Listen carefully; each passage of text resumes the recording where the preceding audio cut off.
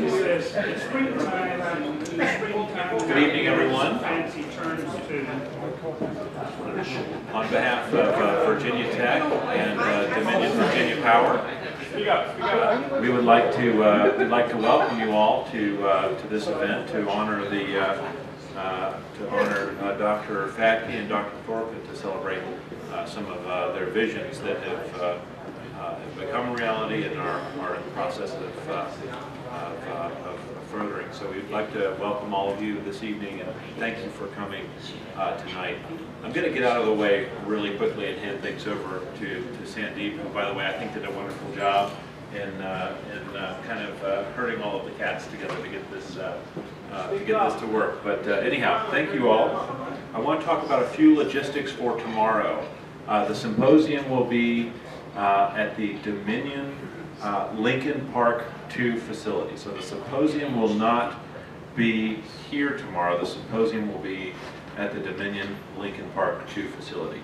I have a few agendas up here which have the address. That address is on the same road as we're on now. That's 3072 Centerville Road.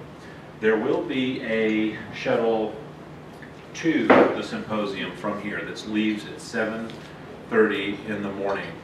But there will not be a shuttle back. However, we will have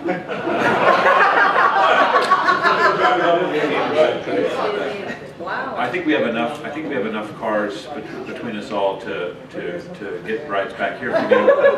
But we also have some taxi information available at the symposium site as well. So we do have some logistics in place for that. Essentially, the way you get there, if you're driving, it's very simple. You go out to Centerville Road. We're facing Centerville Road this way. You take a right, and you go about 3 miles. Then you'll see the Dominion facility on your right, and it's 3072 Centerville Road. So we're on the same side of the road as this hotel, and we're down the road to the west from where we are now. But if you have any questions or comments on the logistics, don't hesitate to let me know. So I just wanted to get a couple of the logistics comments out of the way, and then I'll hand it over to Sandy. Thank you. Thank you. Today we are going to have a few informal comments about our honorees, Dr. Thorp and Dr. Phadke, and the idea here is to get started for a good day tomorrow. And I have requested a couple of people to say things which are personal in nature, not about PMUs. Thankfully, I have Coney Bay. Dr. Coney Bay was a student of Dr. Thorp at Cornell. She agreed to talk, and also Jaime Delaray, who knows a lot about their past. That's going to be the second one. And Manu, are you talking? Sure. Yeah. So Manu Parashar from Alstom, who was also a student of Dr. Thorp, will share his experience of being grilled by Jen as a student, and then Dr. Bob Thomas, another Cornell colleague. I hope he was not grilled by Jim. Jim was department chair. But before we start, I want to say a few things. Most of you don't know me because I'm not a power system professor. I'm actually from computer engineering. But due to Jim's arrival at Virginia Tech, a lot of things changed. I kind of forayed into the area of communication and networking and power system, PMU kind of area. And I want to say one thing which is not so much roasting, it's a little bit serious note. The reason why I was so interested in doing this, first of all, Professor Phadke retired the year after I came, so I didn't know him. I didn't cause it. I was too new to cause such upheavals in the department. But but I knew him more after I knew Professor Thorp when he came. And I will tell you one thing that, the way Dr. Thorp changed the department, so I've been in the department for 11 years, and my first 2 years in the department, I always applied to other places. It was so bad. So when Dr. Thorp came, and it has nothing to do with Dr. Phadke. So I will just give you a quotation that Jawaharlal Nehru said about the arrival of Gandhi in the Indian political scene, which was, he was like a powerful current of fresh air that made us stretch ourselves and take deep breaths, like a beam of light that pierced through the darkness and removed the scales from our eyes, like a whirlwind that upset many things, but most of all, the working of people's minds. So Dr. Thorp actually changed the culture, the working of the department drastically, which has made Virginia Tech EC department far, far better in my opinion. And that has made my life easier. I decided to stick to Virginia Tech, and it's been 11 years. And in the meantime, I also got to know a lot about power system through him, and did some work myself. So that made myself indebted to Dr. Thorp in a big way. So that's why my personal gratitude also is mixed in this organization of this event. And of course, Matt Gardner has been an excellent partner in this crime with me. So this is, has been a great work with him. So I will give it to Connie. So she will talk, and then Jaime will say something and disprove my theory of the department. Sorry for the water bottle, but I brought the Texas plague, and I probably need to.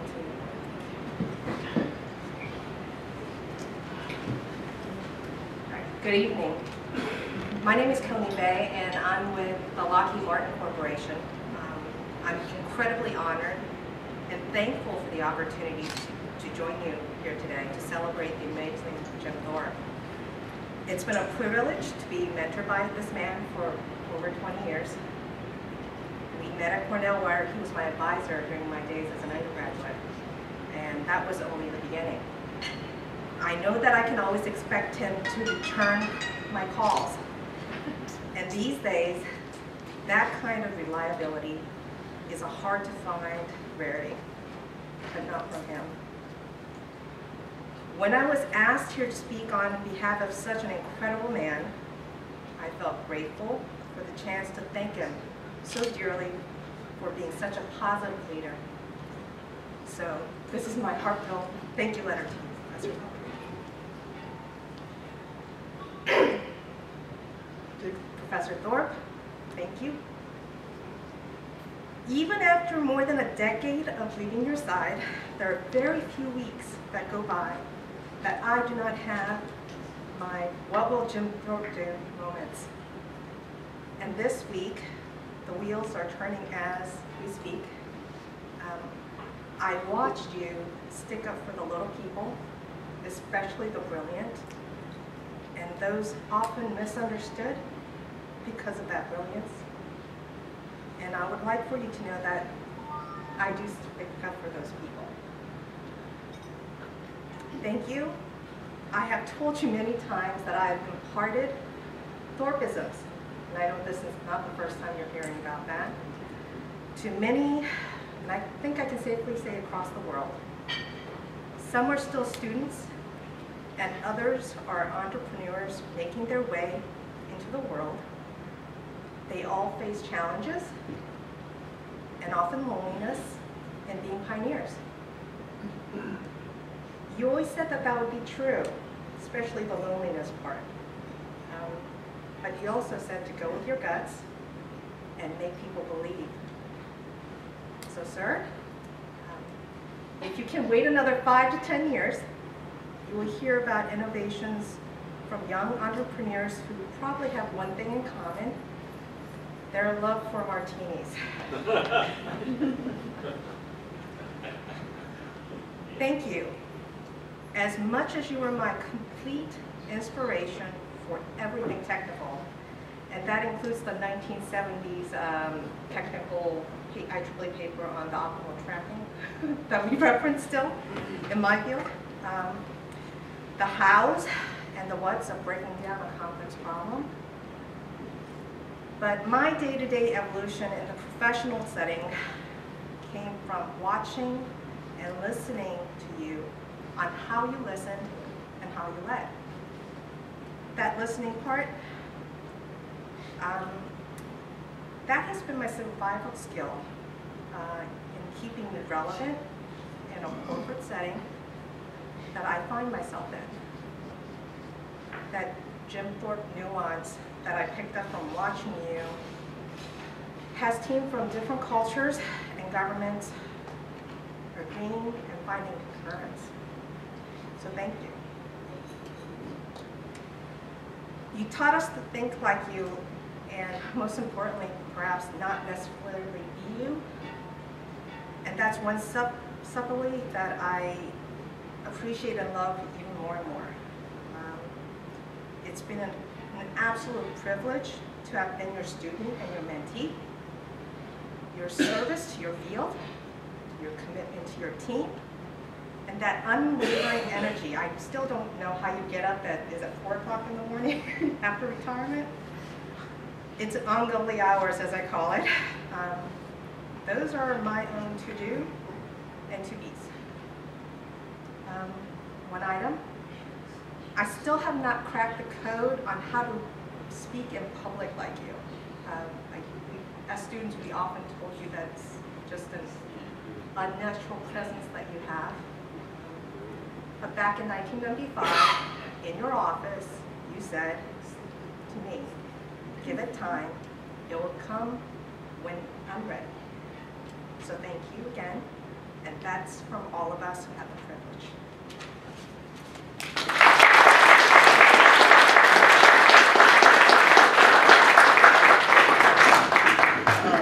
Hi, me. Can you speak loudly? Speak loudly? Oh, God. Can I do that? Very big stick. Make it as interesting as All right, I hope you can hear me back there. Normally, I tend to speak loud. I've been told that a few times before in my life. It was 1984. I was graduating from University of Pittsburgh with my Ph.D. and a fellow by the name of Leo Grigsby, I was talking to Howard Hamilton, my advisor, suggested that perhaps this new graduate who was about to finish at Pitt should interview at Virginia Tech. During that visit, I had the opportunity, the privilege, the honor to be interviewed by Professor Arun Phadke. Phadke was on the committee. They were looking for more people to enhance the power group at Virginia Tech. Everybody makes mistakes. He hired me. I guess out of the words of Howard B. Hamilton, he says, one of the things that you got to learn in life is that honesty is one thing you should know how to accomplish. But once you learn how to fake it, you're on your way to success. So anyway, I joined Virginia Tech in 1984 as a junior faculty, long hair, braces. I came to interview, and I had the opportunity, by an invitation by Professor Phadke, Arun, to join the group of Research in Power, and decided to start learning a little bit about these new ideas that he was working with, PMUs. It was right at the beginning, I remember. We were using a Motorola 68020 MISO communication board. We were using data acquisition from data translation. Miroslav Begovic, right there, was a young student next to professor now, Virgilio Centeno, as well. And they were putting together the first PMU of those times. We still have the remains of that in our lab. It's with honor that when I have visitors, I take them there and I show them the new equipment and I show them the history. It was later, in 1989, I believe, 89-90, that Professor Jim Thorpe came to Virginia Tech to give us a talk on what he was working at the time, potential energy boundary surfaces. one of his students. I don't remember the name, and I'm sure if I try to pronounce it, I will mispronounce it. But you were there, and you were talking to us about potential energy boundary surface. I had a student, and we went on to write a paper that somehow is a little bit against that. And you told me that day, be easy on the name. Some people may not like what you are writing. But from you, Jim, I learned a whole lot.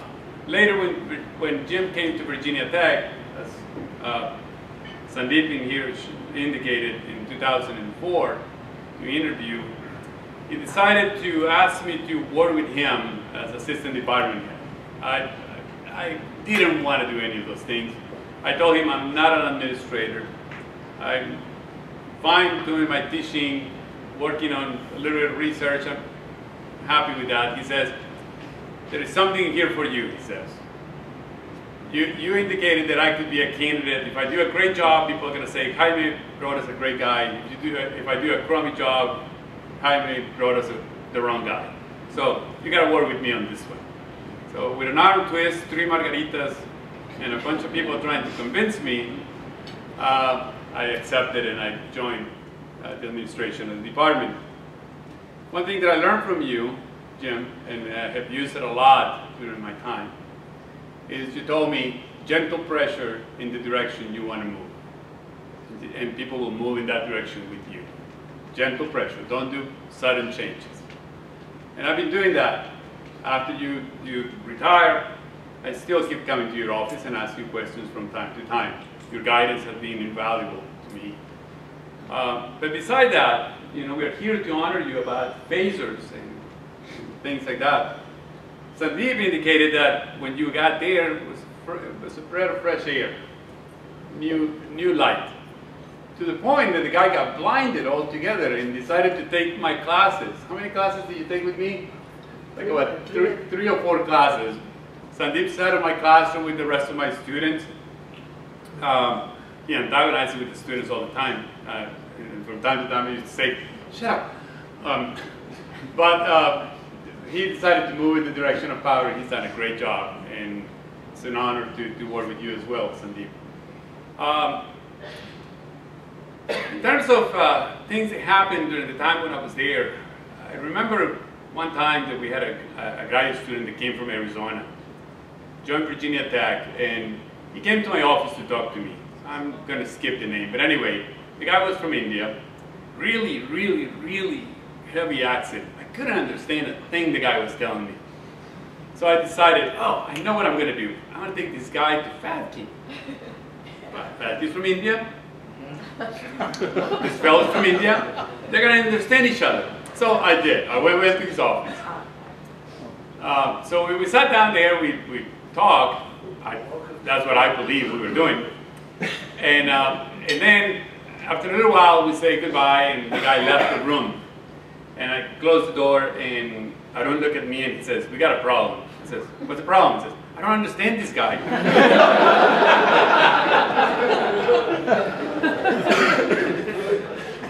But anyway, the guy graduated and joined a company in Texas. And one day, you and I, flying through Houston, had the opportunity to see him once again. His English much, much better. His problem was that he taught and he spoke really, really fast. And you wouldn't understand a thing he was saying. It sounded almost like me. I'm Mexican and came across the border that didn't speak any English. Learned English in the bars in Pittsburgh. Let's not elaborate anymore. My wife is sitting right there. Anyway, and the other one that I remember really well is when Jim moved to Virginia Tech, he came with all his tools to do woodwork. And I used to like to do some woodwork, and I do it from time to time. So one day I decided I was going to make a frame for this paint that actually was painted by Arun, but I made the frame on Jim's shop. So I bought solid red oak and I started working on it. And he has this really nice miter compound saw that does a great job. Okay, so I'm measuring and I'm cutting, and he's just looking over my shoulder what I'm doing, and I measure it again, and I put it again, and I cut, and I'm cutting something that was what he considered was a hairline. And he says, don't you know anything about sandpaper? So he was trying to teach me. But at the end, I made this frame, which was like about 40-some inches by 30-some inches. And then when I put it on the frame and I stretch it, he came out with a 90, a straight 90. And he started measuring the 90s. And the answer was? 90. So he thinks that I'm obsessive compulsive. I think you're right. And the other one was one day that we were in his house and we were making margaritas. I'm infamous for that, I think. I sent everybody to sleep after some margaritas, and I started mixing, but somehow the ice was not coming out of the door. So after fixing some margaritas the old-fashioned way, just scooping the ice out of the refrigerator, I decided something is wrong here. So I started looking at the refrigerator, and after a little while I figured out that the switch, that when you close the door, was not actually cutting all together. It was not closing. So I went downstairs into his shop. I took a piece of plastic, a pair of scissors. I cut this piece of plastic. I took some duct tape, taped it to the door someplace, closed the door, put the thing, and here comes the ice. It worked beautifully. And I left. Margaritas. We had margaritas all night long, Jim. Am I right about that? To this day, he has not let me live out of it. He went on, sat down, and started looking. Why is it that he needed to put a piece of plastic to fix this? And I think drove him crazy for quite some time until he figured out that one of the trays was actually installed wrong. And to this day, he tells me that I am kind of a practical engineer, but I don't really look for the root of the problem. It is, with no doubt, it's been a pleasure, it's been an honor to be with Jim and Arun all these years. I learned so much from them. One of the things I remember that scared me to death, one time when our good friend Sten Horowitz decided he was not going to go to Brazil to teach a course there. I think CIVI didn't want him to go to Brazil anymore after something happened in the middle of the street. Let's not get into details on that one. Okay?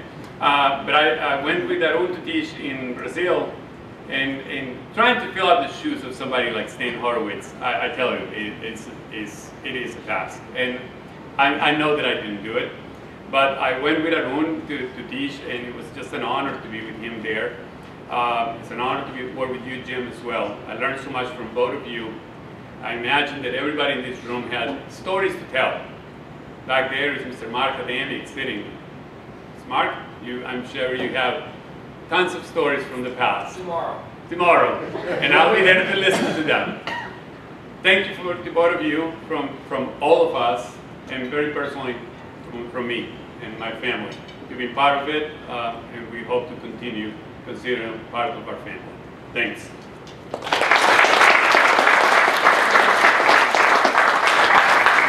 I was informed Damir Dabosel from Quantum Technology will say a few words.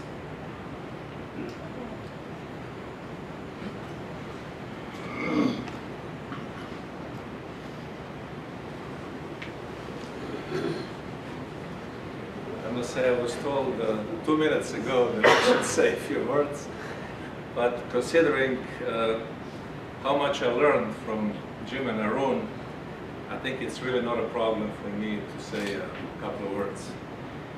Firstly, I want to say how I met Arun.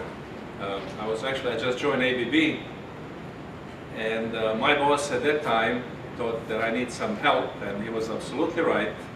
So he brought Arun to meet with me and be my mentor. And I thought that was the best thing this guy had done in his life, because it really changed my life by having Arun as my mentor. But what was interesting, I must say this story. So Arun told me that story later, when he told John that he would be meeting with me. He asked him where did he graduate from. Damir graduated from Mississippi State University. And Arun says, why would you bring the guy from Mississippi State University to... And of course, I'm sure that Arun now regrets his... And I must say that, again, was really changed my life. And I always remember when Arun and Kusum would come to Raleigh and spend time with my family, my 2 daughters and my wife. we would actually, for whatever reason, we would go to pizza place. I remember that very well, I guess because of the two girls. They liked food like pizza and so on. And then, of course, I was very privileged to have a chance to meet Jim. And Jim became my other mentor.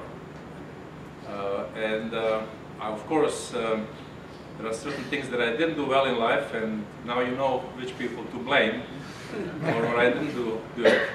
But there are a couple of things that and I'm not going to be too long, but I want to say a couple of things that I learned from both Jim and Arun. One was the teamwork. We very often forget and think that by putting ourselves first and doing individual work, we are stronger. But it's just the other way around. It's actually by working as a team, doing things together, we really achieve what we need to achieve and help the industry and help, at the end of the day, ourselves. So it was no wonder that both Jim and Arun got a Franklin Award together. I think that was the first time in the history that this award, Nobel Award for engineers, was awarded to two people. And it really, again, I'm repeating that word now, changed my life, but that's really the truth. Because, you know, you think sometimes, you know, you want to, and you guys know me here, I'm a pretty aggressive guy, trying to drive things and so on, but that's what I really learned. That the only way to succeed, if you have your colleagues, friends, and do things together.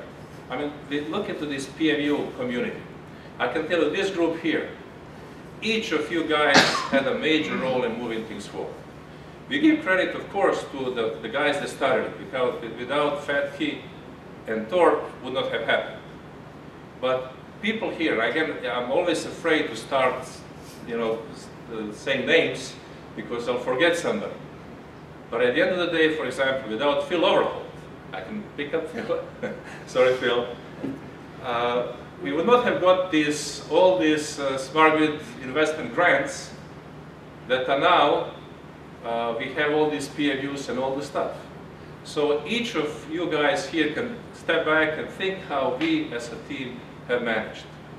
But that's the key message that I got from and actually I want to say Stan. I do want to emphasize that I always saw these three guys. It's amazing you have that, and these guys argue, by the way. It's not like they're just so nice to each other. They argue and discuss, but that's the creative juices are flowing by having these three guys working together and bringing the best in all of them. Because we all have our strengths. And by putting these three guys together, I think that was the key. And my last story will be, and again, there are lots of stories, but I think it's probably time for me to stop. See, you didn't expect that I would now continue talking about that long. But the story was, once I was complaining to Arun, I said, you know, Arun taught me to appreciate the value of phasor measurements, okay? So I started implementing this at ABB at that time. And there were lots of resistance. People were saying, why would you do this? I mean, this makes no sense. You know, there were, even somebody said, there was this professor that said, you only need 10 PMUs, you can have full observability of the grid, or some stupid things like that, okay? So why would we as a company do that business? And I was persistent, working with my colleagues here in the room, and we developed that device and all the stuff. And things started suddenly picking up a little bit. So there is this guy coming to the meeting and said, you know, we developed this device, and I'm so glad we did it, I did it. So he was kind of promoting himself and not giving any credit to other people. So I said, Arun, look at what's happening here. You know, the guy was the biggest obstacle. Now when things are kind of picking up and getting better, now the guy takes all the credit. And Arun says, please don't worry about those things. These guys take credit from other people, and they can never do it again.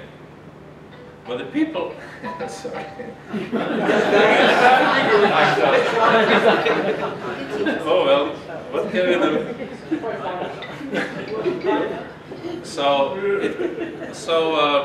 But you can do it again. So you will be able to develop new ideas. So just don't worry about these guys. Just continue doing what you are doing. And again, that was a couple of lessons that I learned, and I think that made me a better person. Thank you, guys.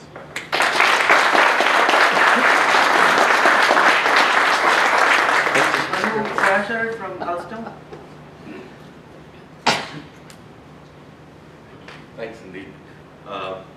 Like Demir, Sandeep told me about 20 minutes ago that, hey, Manu, why don't you get up and say something about Professor Jim Thorp?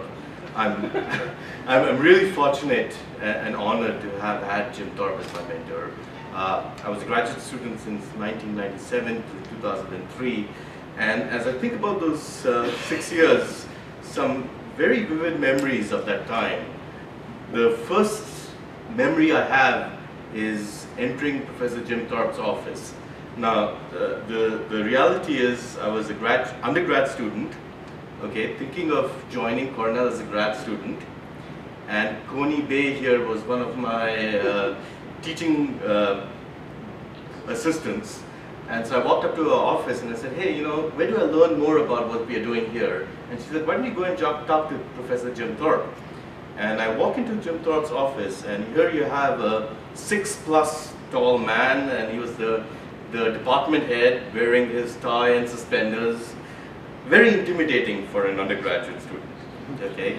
And I started a senior project with him, and by the end of that project, I realized what a gentleman this person is. So that's one data point for Professor Thorp. Now, I was happy to join as a graduate student, and we would have our weekly meetings with him. Every Friday, I'd meet with him after lunch for an hour. And you know what? One thing I clearly remember and appreciate is his style of mentoring. So he'd leave you alone, okay, and it was that 1 hour that he'd sit with you and talk to you. And I must admit, I took liberty of that flexibility, especially the year I met my wife, then my girlfriend. I don't think I spent too many hours in the office that year. But anyways, that Friday afternoon, I'd walk into his office, right? And walk in with a problem.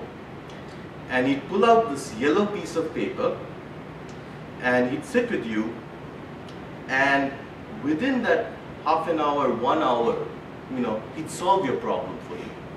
Okay, and I was just amazed at how, you know, I've spent this whole week doing this, and then within that hour, he solves that problem for me.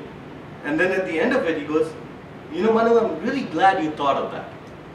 And he, you know, there was this humbleness. He would give the credit back to you, you know, and so as I think about it, you know, my father, he's a professor, and one of the things he's mentioned, and I remember he said, you know, when we are alive, we are known by the company that we keep. And after us, we are known by the graduate students that we leave, right? In some ways, Professor Thorp has influenced me. You know, my style of working with my own colleagues, the teamwork, working with people I mentor, and I'm really fortunate that myself and other people here have the privilege of moving some of his vision related to synchrophasors forward.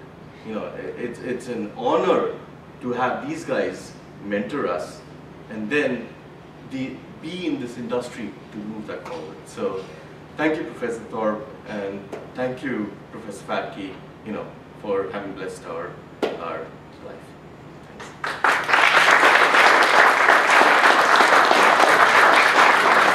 Professor Bob Thomas, and I saw Virgilio walk in, so I'm going to ask him to say a few words after. I have some pictures.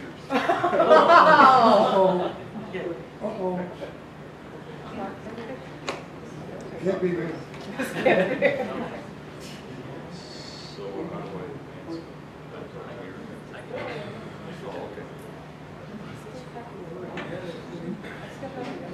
Well, good evening. It's a real pleasure to be here and to celebrate, along with the rest of you, the careers and accomplishments of Arun Phadke and Jim Thorp.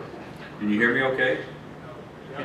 Yeah, I always wondered about that question because if you ask it, it sort of implies you can't. Right? Who's going to say no? This one. Wednesday. This is Wednesday.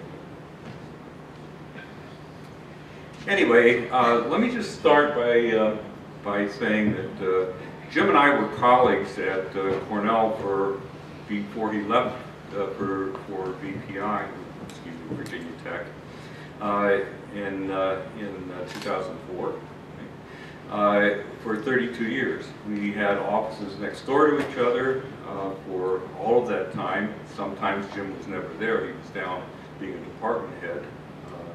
But we really were colleagues for that long. He hired me at Cornell in 1973 when I first came there.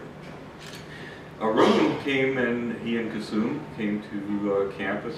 The first time I met Arun was in 1982, when the two of them were there for the summer. I'm going to talk a little bit about that tomorrow. But you know, what a gifted pair of people. Technically and in every other way. I mean, it's just as you've heard before, just a tremendous experience working with both of them. But I wanted to talk a little bit, because I know Jim so well, and Arun and I, after that summer, it's unfortunate, and I'll explain tomorrow a little bit, that our paths sort of diverged. And we see each other, but you know, we haven't worked technically together since then. But Jim and I have for all of that time. So if we could go to the next one. I would like to tell you a little bit about the real Jim Thorp. Here, these are some pictures from, and I don't know if you can see them very well. When he was at Cornell, this is back in the late 70s, early 80s. This is Jim in his office that Manu talked about going into on the left. The things that he had in his office were a lighter, cigarettes, a cup of coffee, and he was known in the department as the clean desk man. As you can see here, his desk is a little not so clean, but at that point in time he was working hard on lots of different problems. In his hand, you'll see, everybody know what a singular pencil is? When I met Jim in 1973, he was what our good friend and colleague Terry Fine would say, sharpening his singular pencils. Singular pencil is a matrix concept, singular matrix concepts, and Jim was working hard on that when I first met him. If you go to the International Journal of Control in 1973, you'll find the most fascinating paper on singular pencils. I think that's the last pencil you sharpen, right? After that, he really did immerse himself in the power field, which there were four of us in the group in '73: Jim, Chris Pottle, and Sam Link. By the way, Chris Pottle passed away a few years ago. Sam Link is now in his 92, I think he is, still around. Myself and Jim. That was our group. On the right is Jim working with one of his graduate students, John McClure. They were working on a project called Industry Functional Modeling. This came out of DOE in M.S.E.E. We still don't know what that means, but we worked on it. That's Jim's style, right? Working with his graduate students. In the bottom left is the Kettering Energy Laboratory that was established at Cornell. Some of those things behind Jim, those racks of electronics, Arun designed those as his pi sections. I was working on building with one of my students, Steve McMinn, building a real-time synchronous generator model in microprocessor technology to integrate with that. Aaron worked with Steve on that project. And some of the original finite, the floating point arithmetic that was done in the early measurement units came out of that project. So that's Jim in front of electronic equipment, in case you've never seen him that way before. Next one. And of course, anybody that knows Jim knows about his passion for golf. It says at the bottom, if you can't read it, hold these, I have to go back for my wife. I think that's exactly the way he felt about golf.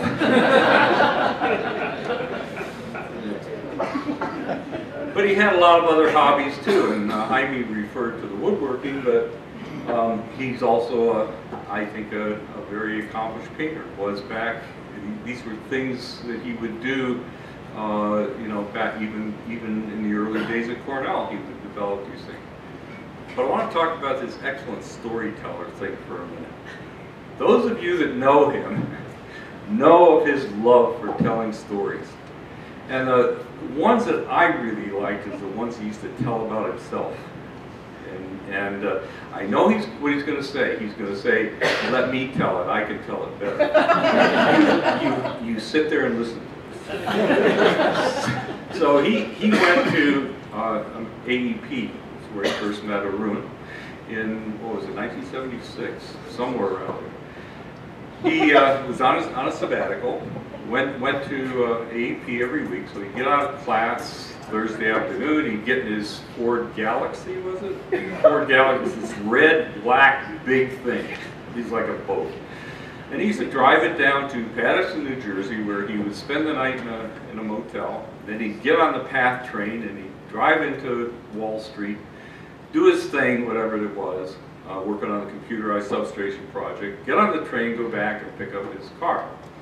Well, his car was sort of old and not in the greatest shape, and he was thinking he would trade it in, but it was the winter, so he would get to the motel at night, and it was cold, and his battery wasn't exactly in great shape, so. Mark told me to do this. Markadamia. Oh, Markadamia, I told you. So he would open up the hood, take the battery, take it into the motel and sleep with it. Then in the morning, then he would come back at night and he'd put the battery back in the car and he'd drive home. Well, one night he's back and he's got the battery and he's putting it into the car and he feels the car jiggling. And so he looks around back and here's this guy with a crowbar trying to open his trunk. And he goes back there and he says, "What are you doing back there?" He says, "Well, you're getting the battery, I'm going to get the spare tire."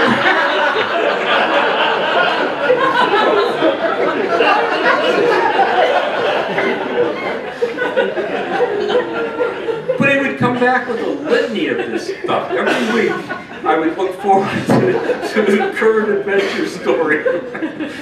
Stories about cockroaches, stories about whatever. Anyway, it was just incredible. But I loved listening to those stories, and it, you know, it's almost like, you know, it's the same way he teaches. You know, he makes it fun, he makes it interesting. He is a great storyteller, and that's one of the things I really miss. We don't seem to have too many of those left at Cornell anymore. Maybe me, I don't know. We had offices adjacent to each other for over 31 years. We co-advised in the neighborhood of 20 PhD students. We co-authored over 50 papers together, and none of them had anything to do with synchrophasors. That was a different life for him. He and I worked on other things, and you know, I guess I can't express how enjoyable all that was. It was just an incredible career. I'm grateful for you hiring me at Cornell. I'm grateful for my career. I never thought I would end up here, and I owe you a great deal. And Arun, it's been a pleasure knowing you over all these years as well. think that's my I'd like to put Marilio on the spot here.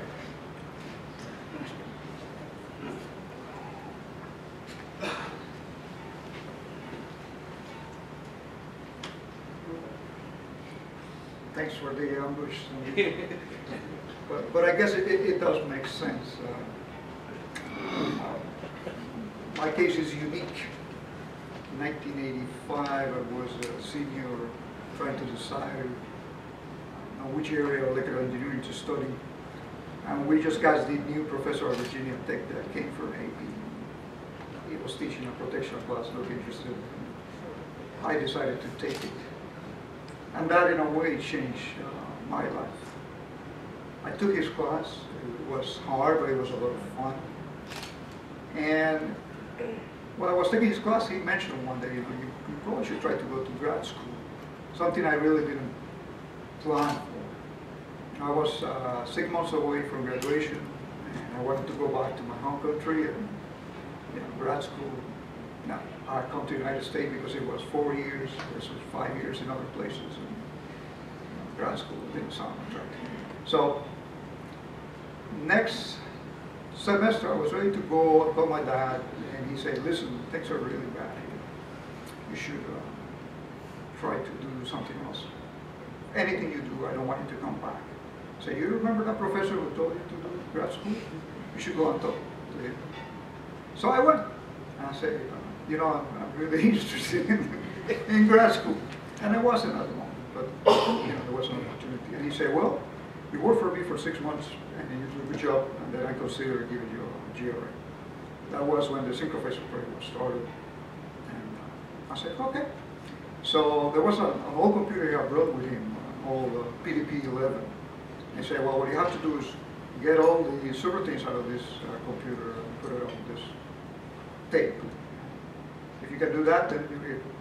So I started working on it and reading and trying to learn about it. But we have to wire wrap it to do something else. And one day we had a meeting. I told him, "Well, yes, I'm advancing, but I really don't know how to wire wrap at this point." And he said, "Yes, come with me."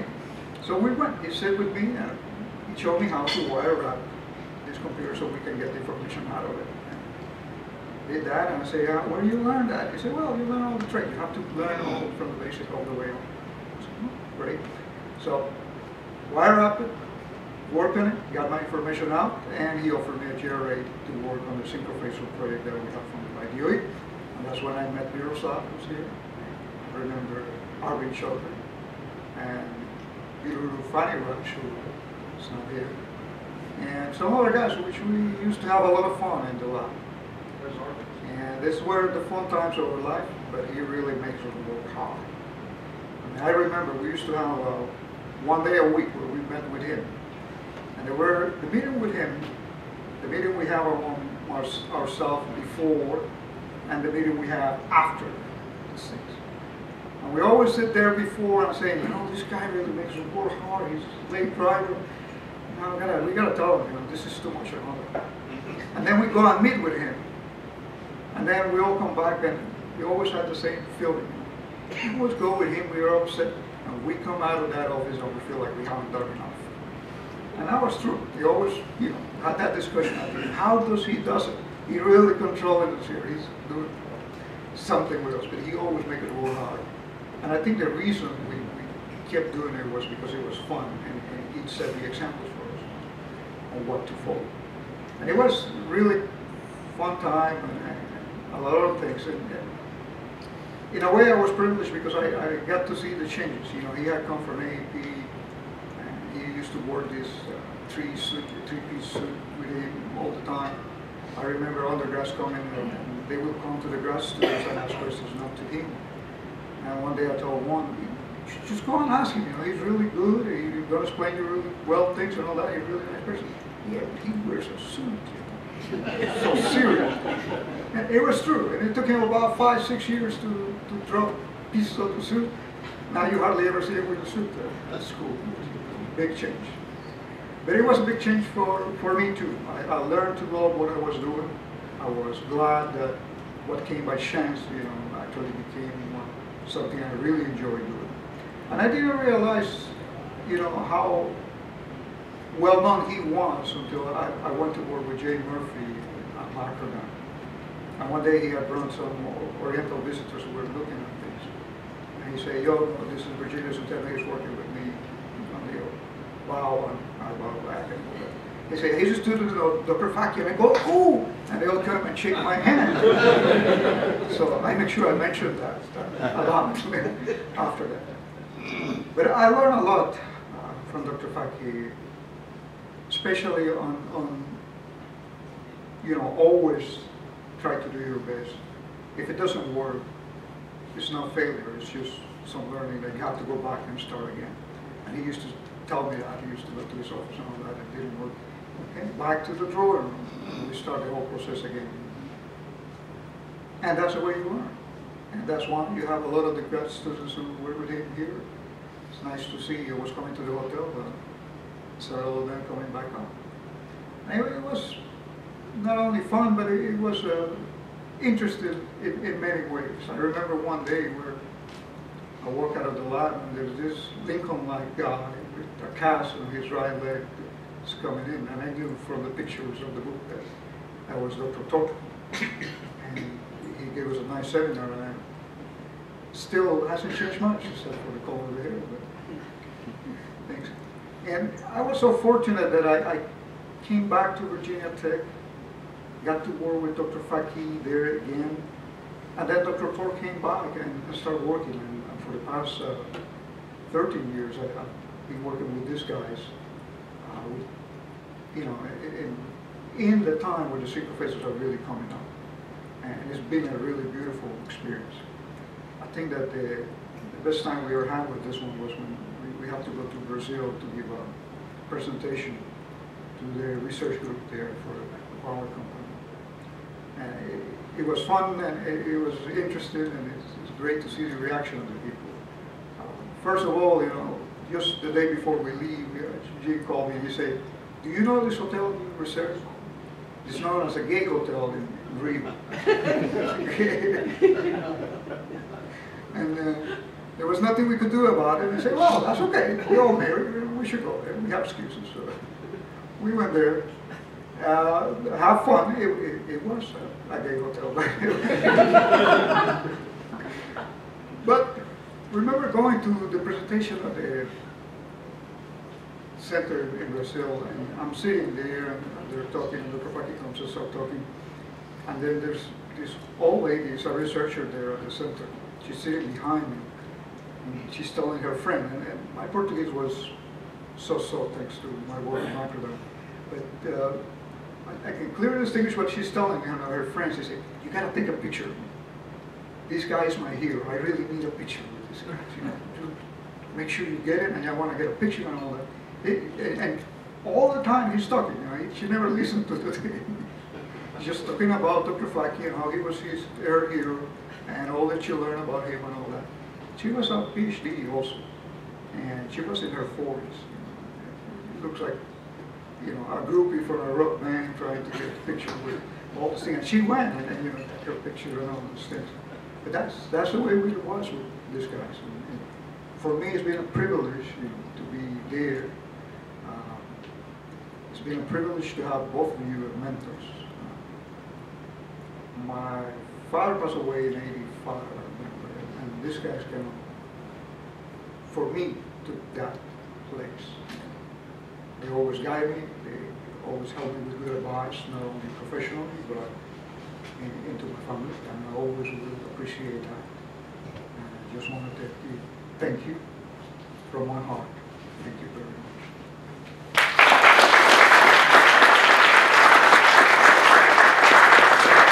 I think unless there is somebody who wants to say something more, we can go back and have our drinks and eat.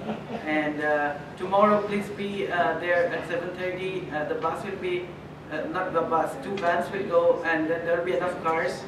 So, we'll be starting early, and tomorrow is a very packed day, so we have to do it very quick, timely fashion. Thank you all for taking time instead of drinking and chatting. Let's continue with the party.